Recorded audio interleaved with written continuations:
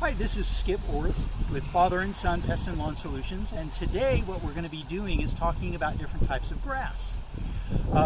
We happen to be standing in a field that's right next to our office, and in this field we have several different types of grass, and we're going to look at what those types of grass look like.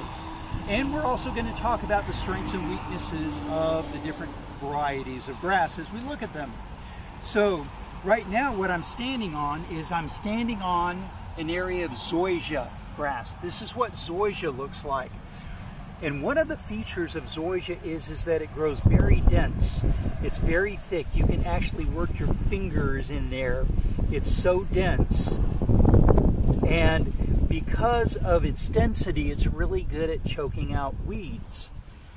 Another feature of zoysia is that it's shade tolerant. So right here it's growing in direct sunlight, which is, it does fine in direct sunlight. But if you have a shady area and you're looking for a grass that's shade tolerant, zoysia is a good choice for shade tolerance. Zoysia is very good at resisting disease and insects. Now, it's not bulletproof. It does require maintenance. However, it requires less maintenance than other types of grass. We find that zoysia is a really good choice of grass for this area. So what we're going to do, we're going to move over here and look at some St. Augustine grass. We have some St. Augustine grass growing right here. And one of the features of St. Augustine is that it has these very thick, fibrous runners. That's how you can tell St. Augustine grass. These runners are just very thick and fibrous. They're thicker than any other types of grass. And they have these really wide grass blades to them. As you can see in the St. Augustine, there's a few yellowing blades here. And what those blades are yellowing from is disease activity. St. Augustine is particularly susceptible to disease called large patch. And what large patch does is it attacks the grass blades right at the base of the runner where the grass blades attach to the runner. And it'll attack that, and it'll cause the grass blade to actually eventually fall off of the runner. Here's a good example of a grass blade that has some disease activity. You can see it's starting to wilt from the top and turn yellow from the top down. That's classic disease activity. It's common in St. Augustine, and it's not something to get particularly worried about. It's just, especially during the spring and fall, you'll see that a lot of times in St. Augustine. St. Augustine is also a very shade-tolerant grass. A lot of people choose to use St. Augustine when they're trying to grow grass in a shady area, which is it's a good choice. However, it's important to understand that whether you're using St. Augustine or zoysia as a shade-tolerant variety, no grass is shade-proof. It still has to have at least 4 to 6 hours of daylight in order to remain healthy and vibrant. You cannot grow it, you can't grow any grass in complete shade, so it has to have some light that's coming through. Another kind of weak point of St. Augustine is that it's susceptible to a particular insect pest called a chinch bug. And what chinch bugs are, they're little tiny insects about 1/8 of an inch long with 2 little white dots on their backs, and those chinch bugs will have a mouthpiece like a needle, and they'll actually insert their mouthpiece into the grass and suck all the juice out of the grass, so the grass actually looks like it's drying up. But a lot of times, if it's St. Augustine, it's not a lack of water. If it looks like it's a lack of water, it's actually chinch bug activity. Now, St. Augustine is the only type of grass that chinch bugs will attack. Chinch bugs prefer very hot environments, direct sunlight, areas of the lawn with direct sunlight, or a lot of times you'll find them along curbs or sidewalks or next to driveways where that heat is reflecting off of that hardscape and making that area right next to the hardscape very hot. Chinch bugs prefer that environment. So if you see an area of your St. Augustine grass that's in direct sunlight or right next to a curb or some hardscape, it's very possible that's chinch bug activity. Okay, now let's see if we can find some centipede.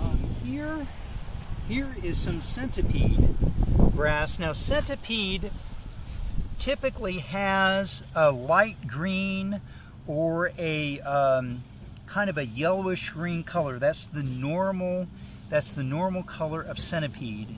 And actually, that if we pull up one of the runners of centipede, that's actually a centipede runner, and you can see how thick the blades are. The blades are not as thick as St. Augustine. They're thinner than St. Augustine. And one kind of a feature of St. Augustine or centipede, sometimes you'll see blades like this where they're kind of red. You can see that grass blade right there where it's partially red and partially green.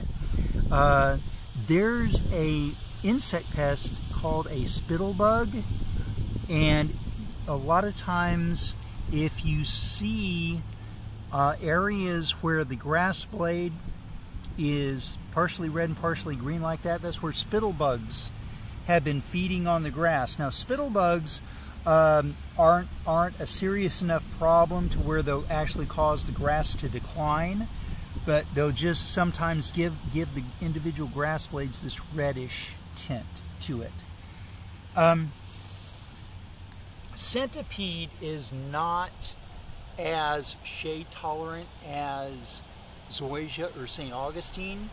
It has some shade tolerant qualities to it, but it's not as shade tolerant as the two previous grasses. So it's best not to plant it in areas where you're going to have less than maybe 6 or 8 hours of sunlight during the day.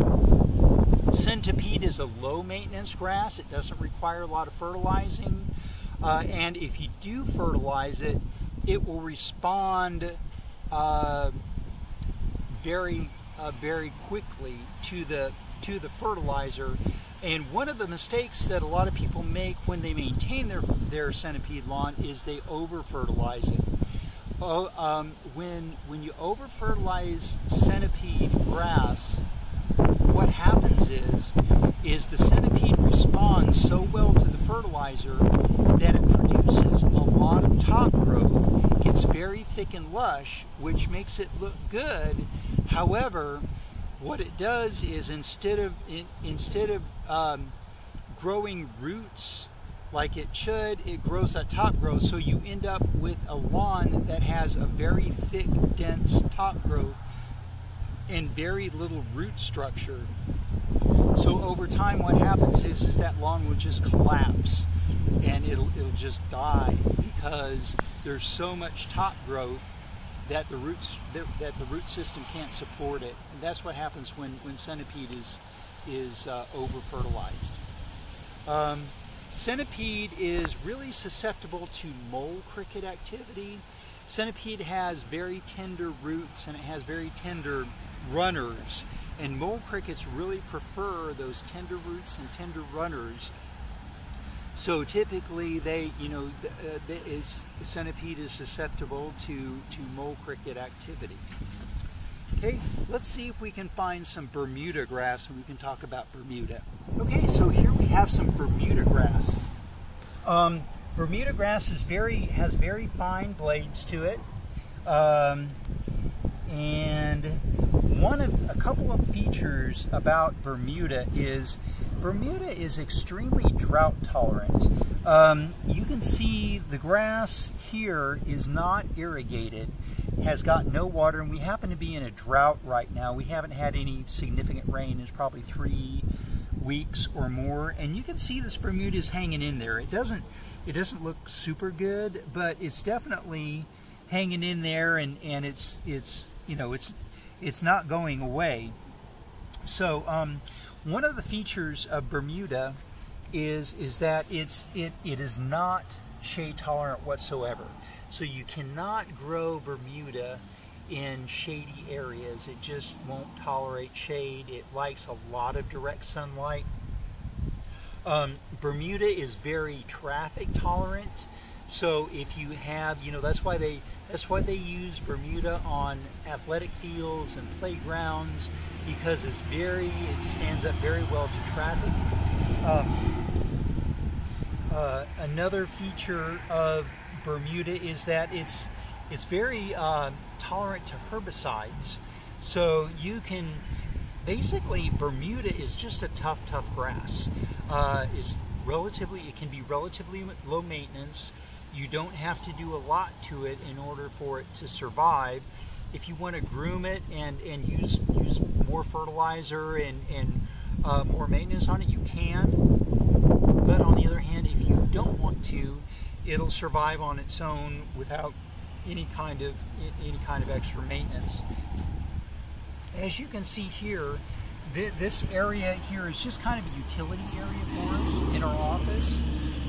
It's got a lot, you know, there's a traffic pattern right here where people cut across the grass and walk on it all the time.